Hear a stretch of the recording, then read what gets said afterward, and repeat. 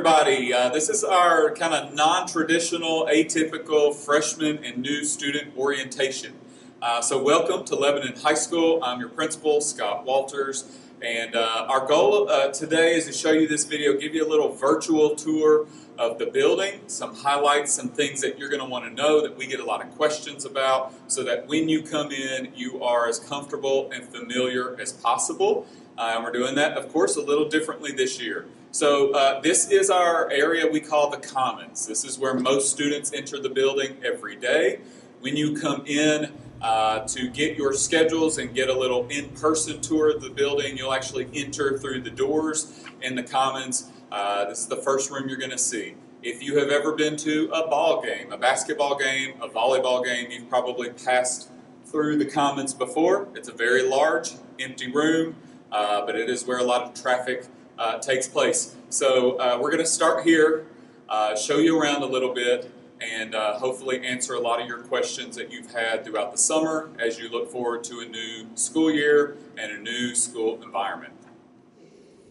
All right, everybody, this is the guidance office. So when it comes to your schedule or needing to talk to a counselor, then this is where you're going to come. It is on the opposite end of the building from where we just were, the Commons. This is actually the front entrance of the school building, so when your parents visit or when anybody comes in this front parking lot, they're going to come in where the main office is, which is right across from the guidance office. So your guidance counselor is dependent on what your last name is. They all work with all grades, 9 through 12. They work with different parts of the alphabet. All of that is going to be available to you in the presentation that has been sent to you along with this video. So when you get your schedule, remember that no two students in the building have the same schedule. It is a kind of tedious process that counselors go through. They have to hand schedule almost every single student's 8 classes, and so they work on that all summer. They try to make it so that you don't have to request any kind of changes. There's not a lot of changes that we grant once school gets started, but if you do have questions about your schedule, these are the people that you want to see. So we can pop in and say hello real quick.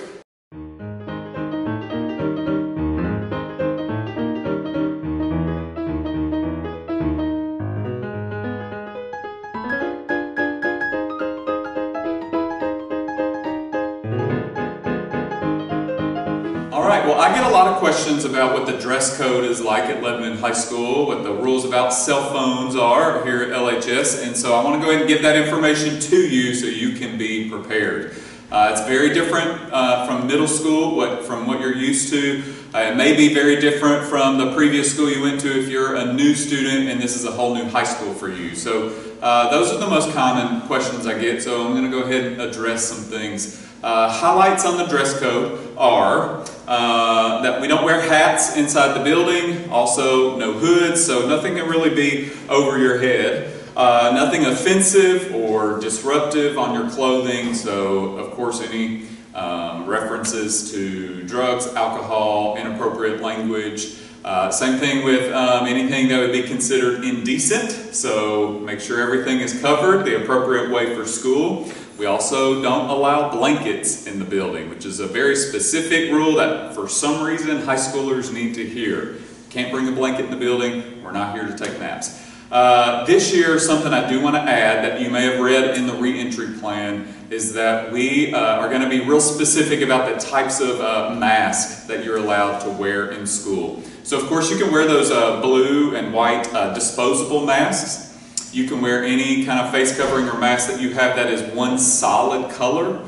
Or you may have a Lebanon High School mask, a mask that's got the LHS logo or name, and that would be okay. But anything else we're not going to allow as part of our dress code. So no fancy colors or cool patterns, and you or your mom may have spent a lot of time making some very cute masks, and we're just not going to wear those to school. So make sure that you come with an appropriate mask that covers everything up to your nose. In addition, we get a lot of questions about cell phones. So let me go ahead and tell you the school policy at LHS with cell phones. There are no cell phones allowed. They should not be used during class time. When you are walking in the hallways, you're in the cafeteria eating your breakfast or lunch, You can use your phone, but once the bell rings for classes start, phones are off. That time belongs to the teacher. We enforce that very consistently and strictly across the building. We will also send that out in writing as a reminder to all the parents so that you're very clear on our expectations about cell phones. But those are some very common questions that I want to go ahead and address now so you know what to expect before you ever walk in the door on that first day. You're also going to hear this, students, from every one of your teachers throughout the day, that first day of school as well.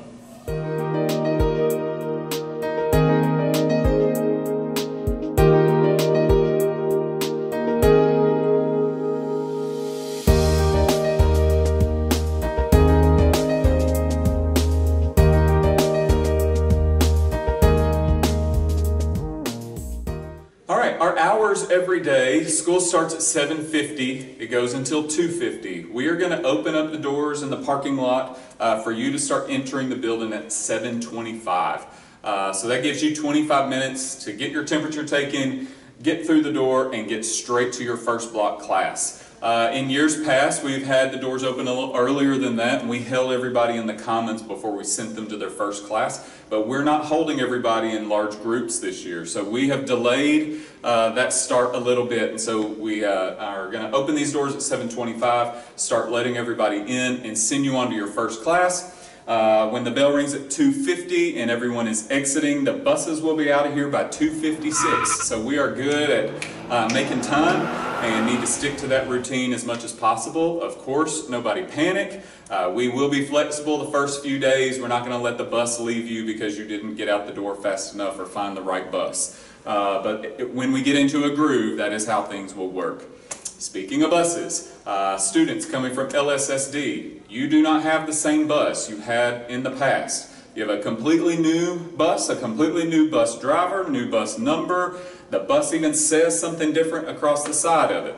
So please know your bus number before you come to school on the first day. We will not be able to go through every single student and tell them what bus they ride before they leave for the day. So you can go to the Wilson County Schools homepage, click on the little button that says transportation. It's got a little picture of a school bus.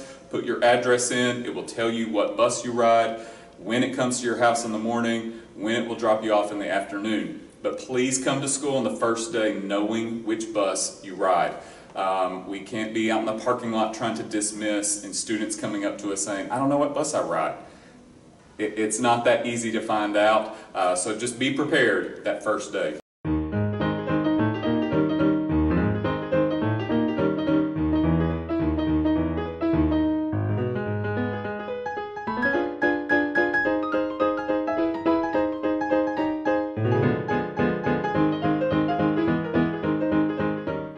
Another question I get a lot from new students, especially coming from middle school, is about supplies.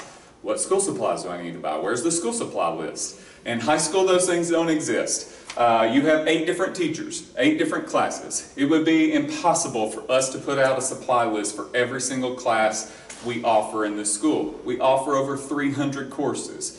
So what you just need to do is come to school on the first day with a piece of paper, notebook, something to write with, and a backpack. Every teacher that day will tell you what supplies you need for that class. So you'll just kind of get your list from all your teachers.